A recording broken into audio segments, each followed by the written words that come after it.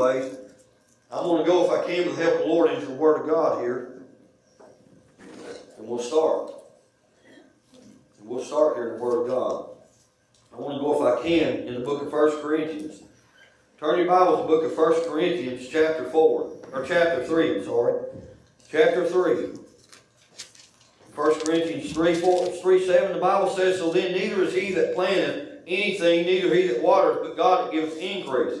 But now listen to this though. Some people say, well, you know, we ain't nothing, we don't do this, God does it all. No, listen to what he said. Now he that planteth and he that watereth are one, and every man shall receive his own reward according to his own labor. Amen? Don't forget that part right there. For we are laborers together with God. You are God's husbandry, you are God's building.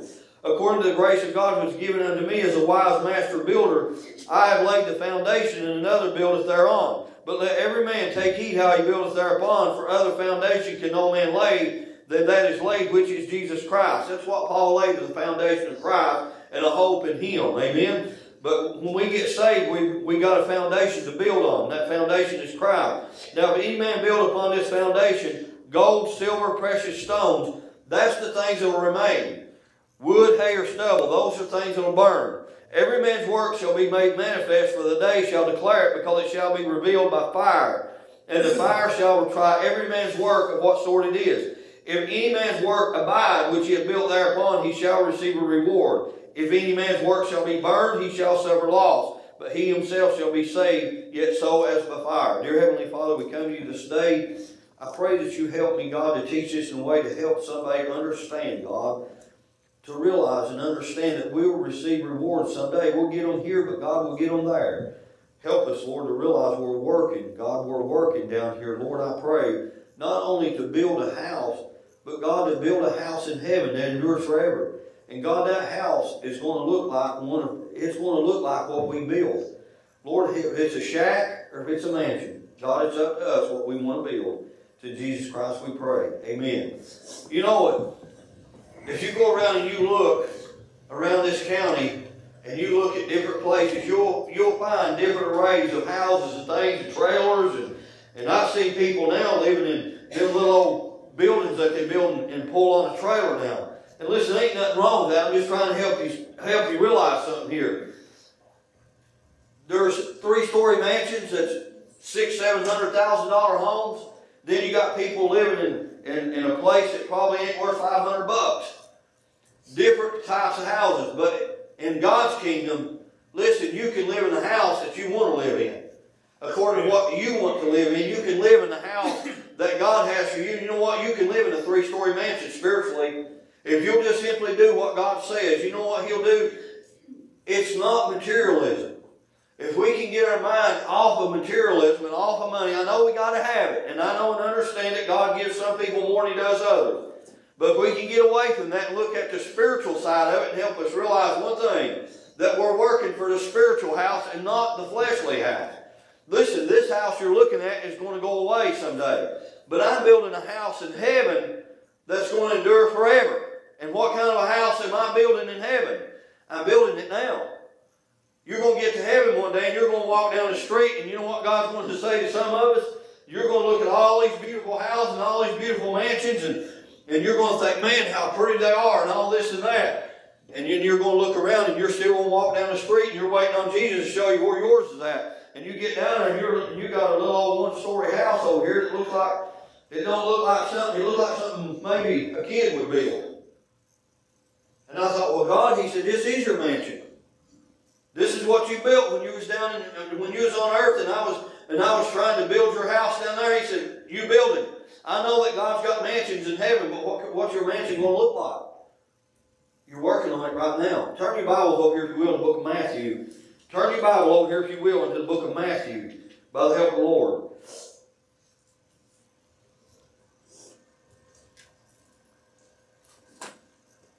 I got several in Matthew, Mark. I need to find which one I need here.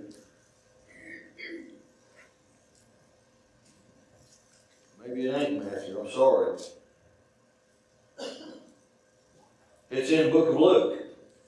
It's in the book of Luke, chapter 6. Turn your Bible to the book of Luke, chapter 6. And what the Lord said. This is these words, as Brother Melvin Sisson said, this is in red. In 6:22, blessed are ye when men shall hate you, and when they shall separate you from their company, and shall reproach you, and cast out your name as evil for the Son of Man's sake. Listen to what he said in 23. Rejoice in that day, and leap for joy. Amen. Leap for joy. For behold, your reward is great in heaven. For in like manner did their fathers unto the prophets. Verse 35. But love your enemies, and do good, and lend hoping for nothing again, and your reward shall be great. And ye shall be the children of the highest, for he is kind unto the unthankful and to the evil. Be ye therefore merciful, as your Father also is merciful. Judge not, and ye shall not be judged. Condemn not, and ye shall not be condemned. Forgive, and you shall be forgiven. Give, and it shall be given unto you, good measure, pressed down, and shaken together, and running over, shall be given into your bosom. For with the same measure that you meet withal, it shall be measured unto you again. I've learned this the hard way. But whatever you measure people, whatever's in your heart to give, and whatever's in your heart to do, God will reward you according to that. He may not reward you financially. You may give financially, but God may not reward you financially. Because, listen to me, I'm going to ask you a question in here. How many of you have ever come into a church service and, man, or you've been driving down the road, or you've been somewhere else in another church, or you've been somewhere, man, the Spirit of God just overwhelmed you, took over, and you could not contain what was in you. You had to do something. You had to shout. You had to stand up and testify. You had to start preaching. Whatever it may be, whatever your calling, whatever your gifts is, whatever it was. And like I said, Sister Mona, start dancing and everything else, but you got to do something. But let me ask you a question.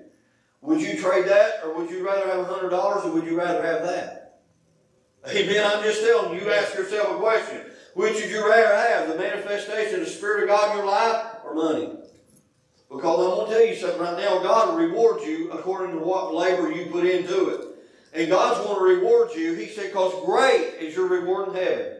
You realize one thing, what you do down here is going to dictate what your reward is up there. And great is your reward in heaven if you will endure this persecution, if you'll do good to people that hate you, if you'll do good to people that despise you, cuss you out, say all manner of evil against you, go out here and trash you and run you down like you're dirt, and you still do good to them. And listen to me, not just what people see, but I'm talking about when you do things when nobody even knows you've done it. I'm talking about when it's just between you and God. Turn your Bible over here, if you will, into the book of Matthew chapter 6, in verse 1. He said, take heed that you do not your own before men to be seen of them, otherwise you have no reward of your Father which is in heaven. Listen, when you do things, you're not doing it to be seen of God. I've done that before. And you know what? I never received one reward for it. I never got anything from God. And listen to me. And I've gave a lot of money before and not received one reward for it. Why? Because I just done it to be seen of man. You say, well, how do you know that? Because I was put to the test and I failed. Amen. Listen, I ain't got time to go into all that, but I'm just telling you right now. There was someone started to take glory for something one time that I was doing, and I opened my big mouth and stepped up, and you know what? And every bit of my rewards and every bit of my blessings was erased. Why? Because God tried my heart. And he said, Tommy, I thought you was going to do this, and you want to just do this and just to get rewards from me. He said, but you know the bottom line is, though you didn't do it just for me, he said, you wanted some glory out of that too. And he said, I'm not sharing my glory with another. So you know, I've learned the hard way about all these scriptures I'm teaching you here this morning. I've done it both ways. I've done things that nobody ever knows what I did. And there's other times it wasn't like that. Amen. I've got weeks just like you have at times. He said, verse 2, therefore when thou doest thine alms, do not sound the trumpet before thee, as hypocrites do in the synagogues, and in the streets, that they may have glory of men. Verily I say unto you, they have a reward. You know what it is when you do something to be seen of people, and they brag on you and say, man, you know, he's a good guy. You know what, he helped me out when I was down and out, and he done this, and he done that, and if you've done that for that reason, for you to get glory of that, you know what, that's the only reward you're going to get out of it. Amen. It's the praise from that guy. Whoever it was that praised you for that, that's the only thing you're going to get out of it. You ain't getting one from God, because he said, I'm not sharing my glory with nobody else. And listen, I understand that there's times that you can't help but do certain things, and people's probably going to know who done that. There's times that you can't help it. But God knows your heart. He knows the intent of it and the reason why you done it the way you did. I'm going to ask you a question. God wants you to give some money to somebody, and God puts it on your heart, and I know, because he done me this way before. He put on my heart, he said, you get an envelope, put their name on the front of that, put the money in the envelope, go stick it in the mailbox at the post office.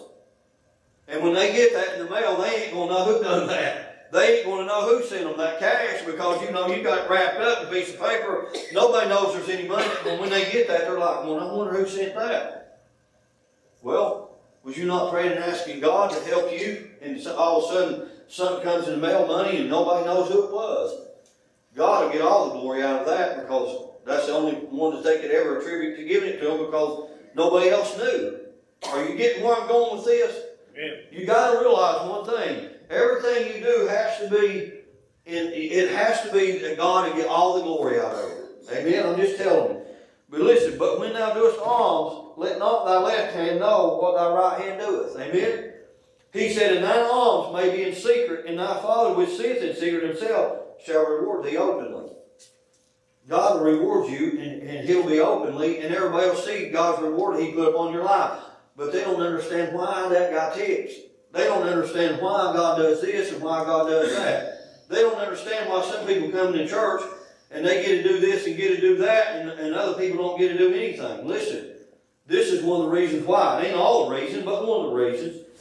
He said that thy alms may be in secret, and thy Father which seeth in secret himself shall reward thee openly. And when thou prayest, thou shalt not be as the hypocrites are, for they love to pray standing in synagogues and in the corners of the streets, that they may be seen of men. Verily I say to you, they have a reward. I've been in church before when people out-pray the preacher. I don't care how long you stay on the altar and pray. And I've done this, and I'm telling you, and I remember being in church one time, and the pastor of that church, he just had a burden for a lot of people that time, and he prayed. And there was this other guy beside of him. He was praying also, and I knew this guy. He always has to out-pray everybody in the church. And I seen that, and that preacher kept praying and praying, and this other guy over here, he was digging and scratching and clawing for anything he could get to pray about. And I just sat there, and I'm telling you, I was listening to this praying going on in my spirit, and I was laughing in my spirit. It wasn't really funny, but I was thinking, man, if you only knew how silly you sounded, you'd shut your mouth and go back to your pew and let the preacher finish his prayer. But he didn't. Finally, that pastor got through, and he ended his prayer, and that other guy, then he just wound down. And I'm thinking, man, you know what? All you do is just like a big old goose sticking his head up over a log just to get you a good look at him. Well, I mean, turkey. Goose, turkey talk, ain't it? Anyway, he said in verse 5, or in verse 6, but thou, when thou prayest, enter into thy closet, and when thou shut thy door, pray thy Father which is in secret, thy Father which sits in secret shall reward thee openly. Don't do it. God knows your heart. And listen, when you're up here and you're praying, there's nothing wrong with that. And sometimes, you know, you lead prayer. You lead the prayer or whatever. And David asked people sometimes to lead us in prayer. And we're downstairs. He said, lead us in prayer. You know, it's not to be seen, but sometimes, you know, you just lead in prayer, but don't do it to be seen. God knows your heart. And don't pray some big fancy prayer or do this and that and try to do this or that. Just pray what God puts on your heart. When I got down to praying here a while ago, listen, I didn't pray for a lot of things y'all requested because I can't remember all of them. But you just pray is what comes to your mind. And when you get in the closet and it's just you and God out by yourself, there's a lot of things you pray. There's a lot of things I don't pray out loud because they've been offensive to people. I remember one time David coming to a hospital room, and there was a person dying there in that hospital room, and all kinds of people in there. There was probably 15 people gathered up in the hospital room. And he came up there to see that individual. And I thought, well, you know, we'll just do whatever we need to do here. But then, this is what David said. He said, if all of you will, he said, let's just have a moment of silence. And I was like, a moment of silence? This person's dying, this family needs prayer. But I realized and understood the reason why he said, let's have a moment of silence. You know why? Because he couldn't pray out loud what the Spirit would give him utterance to pray.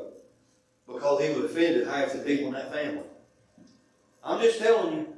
I'm telling you the bottom line. There's some things you don't need to do. And you know what God told Jeremiah? He said, don't you even pray for this people. He said, I ain't going to hear your prayer. He said, I've done judgment. He said, don't you pray for them. There's some people you can't even pray for. How many of you ever got down and you prayed for people, but yet there was just no connection to heaven? You really never made much of a prayer for them. You know why? Because there was no prayer to pray. I'm just telling you one thing right now, there's no prayer to pray. Listen, but I want to stay focused here this morning on the rewards that God's given us, and not only here, but to come. How many of you in here are working? How many of you in here have some type of retirement plan? Your workplace? Hey, there ain't nothing wrong with it. Shane does. These two ladies do. People have a retirement plan. Tom? I ain't got nothing. But it ain't because that God didn't want me to have a retirement plan. It's not that God maybe didn't want you to have one. But I prayed about that at one time, and God just didn't want me to go that route. But what I'm trying to ask you is this. What are you looking forward to? Golden years? You're living them. Right. I'm just telling you right now, you're living the golden years. But I understand when you get older, I'm telling you, I'm getting feeble. I didn't realize it. I'm telling you right now, you see me hollering under this morning, ain't because I got hurt. It's because my Achilles tendon attached to my heel back there is killing me. But you know what? It's because you're getting older. And somewhere down the road, you're hoping you'll get Social Security or retirement and you get it all laid up. But what about spiritually what you're working for? Not because you get old and feeble and because you want to spend your best days. Listen to me, your best days is to come, I guarantee you that. But it ain't going to be old and feeble days. It ain't going to be your golden years. It's going to be everlasting life. And you're going to have an everlasting kingdom that you're going to be living in that's going to last forever. And you're working toward that, and you're laying up retirement for that. You're putting rewards back for that day against that day. If you got a retirement plan, am I wrong? You have to give some portion of your money now toward that retirement plan. If it's 401k or if it's whatever. And your place of business will match that, and they'll put in retirement for you. And some places just give you retirement and you don't have to put anything in there. Yeah. Is that what yours is? But some you do. And some people are telling them 401k is not a good thing, because I'm telling you right now it ain't a good thing. Retirement's not a guaranteed thing if you put it back. But this is the thing why I'm telling you. This retirement I'm telling you about is a guaranteed thing. I can promise you one thing. When you get to heaven, you won't lose your reward. Turn your Bibles on over here, if you will, into the Word of God and what He says in the Word. This is also in red too. He said in Matthew chapter 11, verse 40. Matthew chapter 10, verse 40. 10, verse 40. He that receiveth you receiveth me, and he that receiveth me receiveth him that sent me. He that receiveth a prophet in the name of a prophet shall receive a prophet's reward. And he that receiveth a righteous man in the name of a righteous man shall receive a righteous man's reward. And listen what he said, 42. And whosoever shall give to drink unto one of these little ones a cup of cold water only in the name of a disciple, verily I say unto you, he shall in no wise lose his reward. God's saying right here that you will not ever lose that reward that you gain down here, that you laid up in heaven. But He's trying to help people understand in these scriptures right here that no matter how small of what you did to somebody, you will not lose a reward for that. Some people think, well, a prophet will receive a prophet's reward. Listen to me. I am not going to receive a reward according to my calling. I'm not going to get rewards in heaven because I've been called to preach. You're not going to get rewards in heaven just because God gave you eternal life. Just because He gave you the gift of eternal life. You're not going to receive a reward just for that. You're going to receive rewards for what you did with your calling and what you did with the life God gave you down here. That's how you get rewards. Listen, eternal life was a gift that God gave to you. You didn't do anything to receive that. You've never done no work. There'll be no reward for that when you get to heaven. The only reward is eternal life itself. And when I get to heaven, I'll receive no reward because as a preacher. I'll receive no rewards for no matter what my position was in the church. You won't get no rewards for that. The only rewards you're going to get is for the work that you've done in the name of Jesus Christ. And it's going to be tried by far of whether it was done because of you or because you've done it in the name of the Lord. And listen, the far is going to try it. What's the far? The Spirit of God. Amen. If your reward remains, it's because it was gold, silver, precious stones. But if it burns, it was wood, hay, and stubble. It is because it's built upon you and not built upon the foundation of Jesus Christ. You better realize something.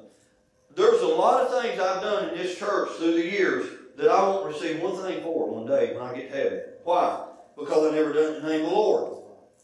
There's things that I did because people asked me to do it. I drove all the way to Lexington before to make a visit to somebody and never get one reward out of that, and won't get one in heaven either. Why? Because I never prayed about it and was led through the Spirit of God, but I went because that person asked me to, and I didn't want to hurt their feelings, and I wanted praise from them. Just the way it is. I'm just being honest with you. A lot of people don't want to be honest and say, well, no, everything I do is for the Lord. Well, I say the same thing too. When I went to Lexington up there to visit people, like, hey, the Lord sent me up here. And I come here in the name of the Lord. It don't matter. God knows if He's one sent you or not. You understand what I'm saying? I prayed about what to do with Brother David up there when God began to burden my heart with this. Listen, I didn't do this arbitrarily. I prayed about it until I got concise direction on that and what God wanted me to do. Listen, all I was just obedient to what God wanted me to do. That's it. But you know what? I'll receive a reward for that someday. I may see it here. If you see Dave walk through that door and he comes back up here in this pulpit again, you know what you can say? Say, I just did what God asked me to do. Am I the reason why He do that? No, I'm not. Listen, God's the one that does that. He said, He that planteth and He that watereth are one. But He said, listen, only God can give the increase. But He said, you'll receive a reward for the labor you put into it. And if you pray for 30 minutes every day, like you said you was going to do for Brother David, and whatever God does in his life, then that labor that you put into that, you'll receive a reward for that someday. Amen. For what you've done. That's what God's trying to help you understand here this morning. There's rewards for what you do. Listen, what you do don't go unnoticed. And you say, well, I do this in the closet, I do this, and nobody ever knows I've ever done that. I gave a lot of my income and stuff to this work or that work, and nobody even knows what I've done with that. God does. Amen. And if you don't get a reward here, and if people don't see that and know that, listen to me, what does that matter? Because He said, if people know you've done it, He said, then you've got your reward. But He said, I'll reward you openly. God will reward you here too. But He'll also reward you there. You understand that? How many of you in here has got an earnest of the Spirit? How many of you got a down payment? Remember I preached here the other day? God gave you His Spirit and put it inside of you. Well, one day He's going to give you the purchased possession. Jesus is going to come back. And you know what He's going to do? He's going to fill you with His Spirit. He ain't going to give you just a little taste of it every once in a while. You're going to be filled with it 24/7, which there ain't going to be no such thing in heaven because there's no time in heaven. But listen, what you're doing now, and you say, well, I'm this age, that age, I probably ain't got many years left on me. Whatever time you've got left, you better be laying up a retirement. You better be laying up. You know what you better be doing? You better be putting some 2x4s in that house when you get to heaven. How many of you want to get up there and you want to be embarrassed because your house is a little old bitty house over here, and this little old lady in the church, you didn't think you ever done much of anything, and you thought, man, you've done all this for God, and you preached here and preached there and done all these different things, and about 95% of it was all about you, and it wasn't about God. And this little old lady in church, you think, that didn't do much of anything. She's got a 3-story mansion. You look at that, man, I'd like to have that one. And then you see, and then you realize that little old lady that was in your church, or that little old lady that you was acquainted with down here, that's her mansion. And then you're looking up at hers, and then when you see yours, you have to do this. I'm just telling you right now, you get rewarded according to the labor you put in it. And whether you've done it in the name of the Lord or in your name. Because I ain't getting no rewards for what I've done in my name. I'm just telling you one thing right now. How many of you in here, and be honest with it, don't raise your hand, but how many of you in here, you give money to people? And if you're kind of poor like I am, when you give money to people, I don't want to sit here and scrape a beard off of egg giving it to them. But the one thing, it's harder for me to give somebody $100 than it is for some guy, it's rolling a 6-digit figure of income every year. But how many of you in here, be honest with it, you've given money to people, but you really, there's a part of you deep down inside of it, you really wanted to be seen doing that. And if you were seen doing that, and that, you know what, you won't get a reward for that, what you just did. Yeah. You won't do it. And you know what? And you pray for people. And how many people has done this? You know what you need to do? I seen this happen in this church one time. There was a man come here deep in sin. Man, I'm telling you, he's a lost guy, and everybody knew it. But he promised somebody to come to church with him, and I never do this. You know why? Because I've been drugged an altar. Amen? And I never do this. I mean, I talk to people before, don't get me wrong. You got to do what God asks you to do. But you better not be doing it because you want them to be saved under your watch. You don't want them to be saved while you're preaching. You don't want them to be saved while whatever. But you need to just do it according to the will of God. But I saw this guy in this church. And he's already kind of like a stool pigeon, you know, standing here. He kind of stood out like a sore thumb in the church. And when it come down to the end of the service and the altar call, these people started wanting this guy. And I'm like, man. Because I knew why this guy was here. And I'm just telling you right now. I never go to people and say, won't you come to church? Promise me you'll come to church with me something. I never have told a lost person ever that. Because you know why? That person needs to come to church when God brings them here. When God leads them here. Listen to me. They may come here when you drug them here because you made them promise you they'd come with you sometime. And they sat there on the pew and God ain't even dealing with them. And the sermon's preached and it offends them. And they say, I'll tell you one thing right now. I'll never be back that blankety blank church again. And you know what? I never saw that man ever knock on the doors of the church after that. He never come back. And as far as I know, that man died lost. That's why you can't. You'll offend people. What you've got to do is do this. Come to church with me sometime. Oh, I might. Okay.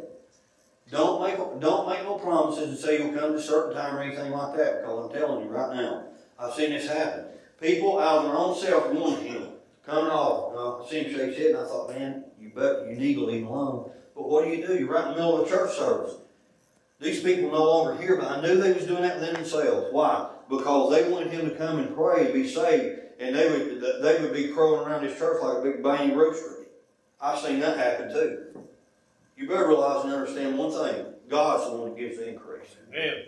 This preacher, no other preacher, and no other Christian in this church or any other church will ever save anybody on an altar. You may sit here and lead them to God. And I remember her little niece back here took me over 1.5 years to get in with her. She would hold her head down. She wouldn't look at nobody. She wouldn't say nothing to anybody. And she would not give nobody nothing. But I began to start going back and sit down beside her. And she was drawing. And I'd tell her. And you said, well, people should draw in church. Listen to me. She was lost. And she had some issues.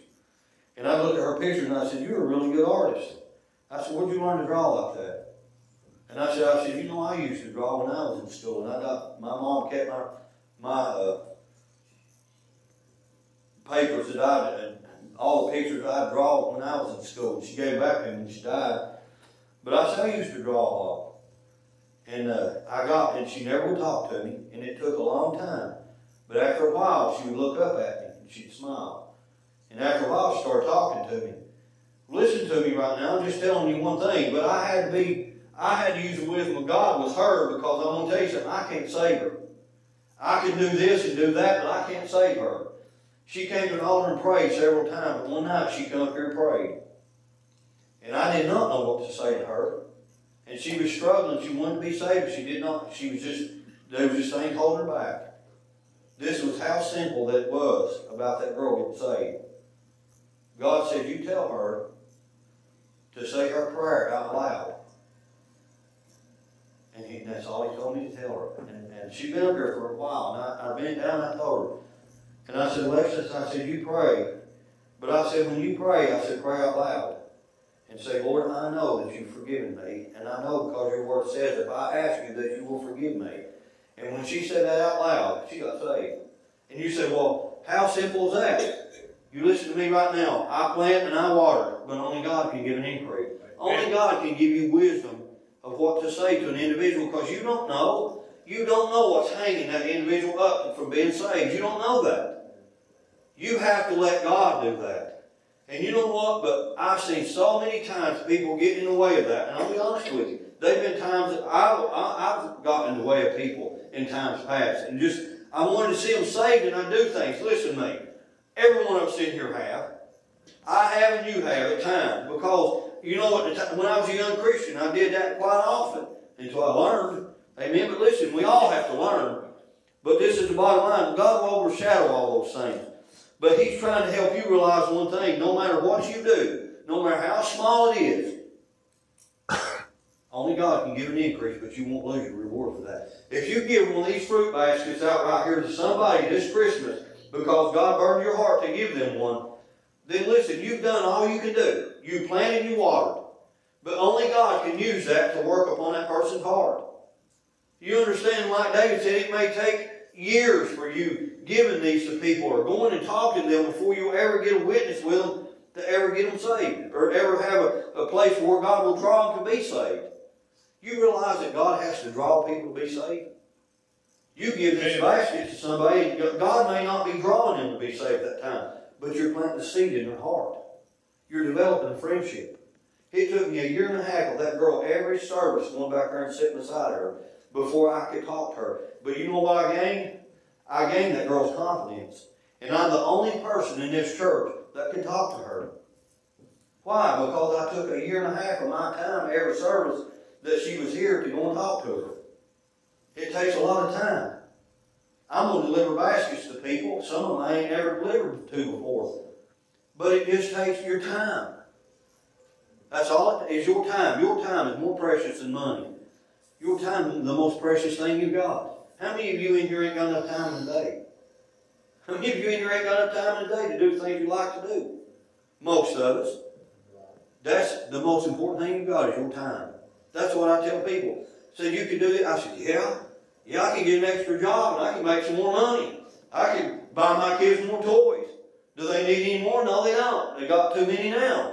How many presents have you bought for your kids this year? A goose egg. You said, you mean you ain't bought your kids no Christmas presents? Well, my wife had put my name on there with her. But I've not bought my kids one thing. Why? I told my wife, I said, I'm looking at all these things these kids are getting, and they've been opening presents for 2 weeks. Shame on them. But anyways, they got all kinds of things. So what are you going to do? I ain't spoiling them worse. I never got nothing. And then I'll come home sometime and I'll buy my kids something, and my wife said, well, what'd you do that? I said, because they needed it. Or I said, because it's on my heart, I wanted to give it to them. Listen to me, I don't just give them things during Christmas. I don't just give my wife flowers on Valentine's Day, because I never have. Ever give you flowers on Valentine's Day? I never give her flowers on Valentine's Day. Listen, that's my conviction, but this is why I'm telling you. But I have given her flowers throughout the year, and I haven't in a while. But this is what I'm telling you. You need to do things while it's on your heart and mind. You need to do it when God's putting it on your heart. When you pass the flower shop and God says, go back and get your wife a flower. Then you go back and get your wife a flower. When God's telling you to go visit somebody, then go visit them people. That's the only time that you'll make a difference, because that's the only time you're doing it in the name of Jesus. I made visits to Lexington, Knoxville, all over the country for nothing. Because I wasn't doing it in the name of the Lord. I went there and said I was doing it in the name of the Lord, because to be honest with you, that was what's in my heart. I think, God, well, I'm doing this, because of you. And He said, well, I ain't sending you. I'm just telling you, I'm trying to help you, not waste your time. Now, you understand what I'm saying? I'm trying to help you not waste your time. Turn your Bible over here, if you will, into the Word of God. Let me find the next place I need to go to. I want to read this other part. This is another version of that in the book of Mark. He said, whosoever shall receive one of such children in my name receiveth me, and whosoever shall receive me receiveth not me, but him that sent me. And John answered him, saying, Master, we saw one casting out devils in thy name, and he followed not us. And we forbade him, because he followed not us. Listen what Jesus, but Jesus said, forbid him not, for there is no man which shall do a miracle in my name that can lightly speak evil of me. For he that is not against us is on our part. For whosoever shall give you a cup of water to drink in my name, because you belong to Christ, verily I say unto you, he shall not lose his reward. Amen. Listen, how many times, because people didn't do everything the way you thought they should do them, you just brushed them off, or you just told them they can't do this and can't do that? Listen, whoever's for you is not against you. And they'll receive a reward just like you will. You know the Baptists don't believe that the Pentecostals are going to heaven. There's Baptists like that that don't believe the Pentecostals are going to heaven. But did you know that the Pentecostals don't believe the Baptists are going to heaven? I'm just telling you right now, somebody asked me one time, and one preacher was kind of in particular swayed that way, and he said, well, I don't see it this way and that way. And I said, listen, brother. I said, I got people that's Pentecostal brothers And I've got Church of God brothers that's the Church of God. And I said, I know they're saved because see the fruit in their life. I said, they don't believe the way me and you believe. And I said, it don't mean they ain't saved. And it don't mean that people don't get saved under them. You understand what I'm saying? But Jesus told him, he said, listen, whoever's for us can't be against us.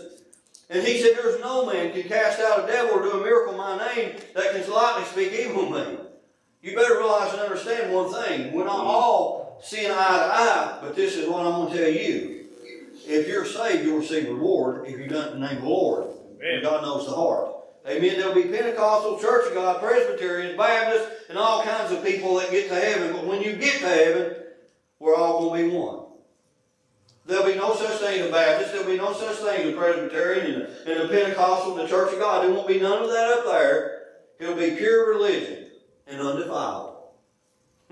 Like James said, before the Lord. And it's going to be pure religion and undefiled. Turn your Bibles over here, if you will, in the book of Hebrews. And this is where it all comes down to. This right here is where it all comes down to. These rewards and what I've been teaching about here this morning. This is what it all boils down to. Hebrews chapter 11 and verse 6. Most of you in here know it by heart. He said, but without faith it is impossible to please him. For he that cometh to God must believe that he is, and that he is a rewarder of them that diligently seek him. If you don't believe that God will reward you for what work you do, you'll never do nothing. I'm going to ask you a question. How many of you in here would work for a paycheck? Or how many of you go to work where you go to work at if you know there wasn't no paycheck at the end of the week on Friday? How many of you just love to go to work? There would none of you be at work. Because you work for that reward. You work for that money. How many of you in here lay retirement back and you know it wasn't going to be there when you need it? Would you do it? You wouldn't do that, would you? Well, I mean, Shane back here, it don't matter to him. He ain't got nothing in it anyway. But the bottom line is, what you was paying in half up and they was paying in the other half. Would you waste your money putting it in there if you know you were never going to use it? No, you wouldn't. That's why you won't do nothing for God if you don't believe God's going to reward you. There was a man. He's going to wait till he's 75 years old to retire. You know why? He didn't get more money. I'm telling you, I looked at him. You know what I said? I was wanting to ask him so bad one day. I thought, Tom, how long do you think you're going to live? When you get 75, how many years you got left? I'm telling you right now, most people's in wheelchairs and walkers and in nursing homes by that age. And here he is, what, he's 75. And you know how much money he said he needed? He said, man, needs at least, Wayne, he's talking to my boss, he said, Wayne, man, needs at least $2 million to be really set. And I thought, it ain't going to take you 5 years. I said, it'll take you longer 5 years to spend $2 million. I said, that's about all you'll live after you retire. You may not make it 75. But listen to me, that's how foolish people become and how that Satan's got people so blinded to things. A reward that they're never going to get. How long are you going to wait till you draw Social Security? At the deadline. When they tell me that I'm going to be able to draw Social Security, Brandon, you know what I'm going to do? I'm going to the Social Security office. Well, I might work too. Besides that, I don't know, but I'm telling you right now, I want mine now. I don't want to wait till I'm 75. I want mine now. I don't care if I draw $500 more a month. What's that to me if I'm in the grave? And listen, I'm just telling you. That's why I prayed, and I said, God, what do you want me to do? He said, don't do it. Because listen to me, I had a few kids. And I was working at the sports sack, and I was bringing home probably at that time, less than $400 a week. Every penny I had was important. And they asked me this and asked me that. And they said, how many dependents you want to put down on your for your taxes? How many dependents you want to put down? I started going, 6. And they said, 6? What do you want to put a 6 down for? I said, well, that's how many I got. And they said, yeah, I know, but you won't get as much back at the end of the year. I said, look at me, I got 5 kids. And why? I said, do you think I need it at the end of the year now? I said, I need it now.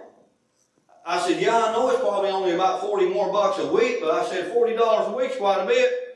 When you ain't making $400 hardly anyway, that's a lot. So I told them, I said, no, I don't want to do that. And people just could not understand that. And I'm going to tell you something right now. I probably may not live long enough to enjoy retirement. God knows. That's why you need to pray and ask God and say, God, what do you want me to do? I don't know what you need to do. And listen, I just threw that in there because God put them on my heart. Because I got to believe that God will reward me, or I'm not going to do much work for Him. Amen. I'm just not going to do it. And if I don't believe that God's going to reward me for the things that I'm doing right now, then why would I do it? I know I'm kind of like the same persuasion Brother David is in one way. He said, even if I knew there wasn't a heaven, he said, I'd still serve the Lord because it's a good way. And it is. But I know I got a flesh. And I'm sitting here letting all this, and my flesh is watching all this stuff pass me up, and all these things that people are doing. And listen, there's pleasure in sin for a season. But if I knew there wasn't no heaven or anything after this life, and after I die, I'm just poof, man. I'm like the Jehovah's Witness say, you're just dust. And you ain't never coming back. I'm going to tell you something, I doubt I'd live for God. Because if you think about it, what would be the point in it, really? It's a good life. I understand God give you a good life down here. But when you're in this flesh, and your flesh is thinking, man, this is it after I die, then your flesh, I'm going to tell you one thing right now, I don't know if I'd live for God. I'd probably live it for everything I could get out of it. I'd suck every bit of the sin out of the sin bottle like David used to preach, and I could get out of it probably. Because there's no reward after I die. But you see, I know better than that. You know what pushes you forward as a Christian a lot of times? It's because you know the Word of God is truth. You know that God will be with you, but you also know one thing. God will reward you for doing good. But you know what God also do when you do bad? There's something called chastising. How many of you like getting whipping from God? There's a fear of God. But not only a fear, but a faith to believe that God will reward you for doing good. I'm just telling you right now, for doing good, or you wouldn't do anything for God if you didn't believe that. He said right here in Revelation 22:12, behold, I come quickly, my reward is with me, to give every man according to his work shall be. I am Alpha and Omega, the beginning and the end, the first and the last. He said, I will give every man according as his work shall be. Every one of us is building a house. Like I said, and I keep reiterating, you're building a house. Paul said, take heed how you build on this foundation. Listen to me. The gates of hell has never prevailed against my foundation of my house. When I got saved, I laid a foundation in Jesus Christ. And Satan has beat against my house ever since I've been a Christian. But my house has never failed. Because it's built upon a solid rock foundation. Jesus Christ, faith in Him. Listen to me. But what that house looks like is up to me. Like I said, a 3-story mansion or just a mediocre, plain old Jane house. It's whatever you want. Do you want just a plain old Jane house? That's all right with me. Listen, so I told my family, I said, if it was just me, I'd live in a camper. I said, I wouldn't need anything more than that. But I said, you know why? Because that's all I would need. Now, you know, I'm just a mediocre type of guy. I mean, I don't need nothing fancy or Nancy or anything else. But when you get to heaven, I believe you're going to want more than just that. And while you're living here, I think you want to build a better house than that. Don't you want something that'll shine? Don't you want something that'll please God? Don't you want to build a house that other people can look at and emulate? You know what? How many, I know you women in here is worse than men on, you know, certain things. They're not worse, but I mean, you just have a different look at things. Men don't really care about certain things. Well, some do. I'm not getting into that. But my wife can decorate our house the way she wants to decorate it. I mean, to me, I get on to her sometimes because every time I come in, the couch is in a different corner.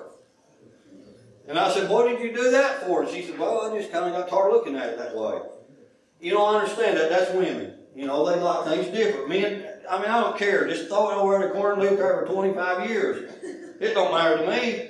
The same picture hanging in the same cockeyed position for 20 years. I mean, it don't matter to me. But, you know, but I understand women do. And you know what? When it comes to building a spiritual house, I think we all need to take notice and think, man, I like to have a nice house. And don't get me wrong, I do like it that way. I like them scented candles. You just like them? I told my wife, I buy scented candles, and I'm going to work with the women going to the candles. Because I like candles. I like scented candles. And my wife, and I told her, I said, there's just certain ones I like, and I like them in the house. Because you know what? It just brings a different mood. How many of you ever went in places that just had certain smells or just certain atmosphere, and you just felt kind of like at home? Yeah, you look at Jason Ware. Yeah. He knows what I'm talking about because he's honest about it because he knows. I talked to a guy at work one time. He said, yeah, he said, that is. He said, man, that's true, ain't it? And I said, yeah, it is because I was honest with him. He never heard anybody say that before. Remember something. Everything you do is building a house and a reward. And when you get to heaven, I want to say, God, I've done everything I could, and I've done my best, and I said, I want to see that mansion. And I don't want to sit here and look at a mediocre house. He said, well, Tommy, that's the kind of life you live. He said, you just kind of laid back and you didn't do it. And listen, I have been. Listen, I failed God as much as anybody in this church. But you know what? I don't want to stay there. I want to get up and start building a house. How many of you ever seen people take 10 years to build a home? Wade, you ever seen that? Take people 10 years to build a house? Just stick a little bit here and there every once in a while, you know, do this a little bit and do this a little bit. Mike Spradley spent 12 years building his house. He did. He spent 12 years building his house, putting a little here and a little there and doing that. But you know what? You're doing at Mike's house now. It's 3 stories high. He's got these nice handrails and banisters and oak floors and everything. And I'm telling you, he's got a nice house. But it took him 12 years to build it. Putting a little bit in time. How long did it take you to build your house, Donnie? Okay, he's still working on his. Amen, brother. Still working on mine too. But you know what I'm telling you? But Mike's got a nice house now. But it took him 12 years to build it. You're putting a little bit and a little bit and a little bit into it. But someday you're going to have a finished product when you get to heaven. But if you don't believe that God rewards you when you get there, He won't do much for you. Amen. If you don't have faith to believe He will reward you here or there, you won't do much for God.